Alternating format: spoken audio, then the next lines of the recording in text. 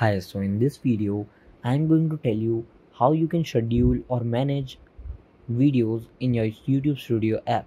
So first, you need to click on your YouTube Studio app and then you need to click on content. And while you are uploading any videos, for example, you uploaded a video and you are at the editing tab of the video. So you get some options here. So you need to click on visibility. Then you get some options there like public, unlisted and private, and after that you have a option of schedule.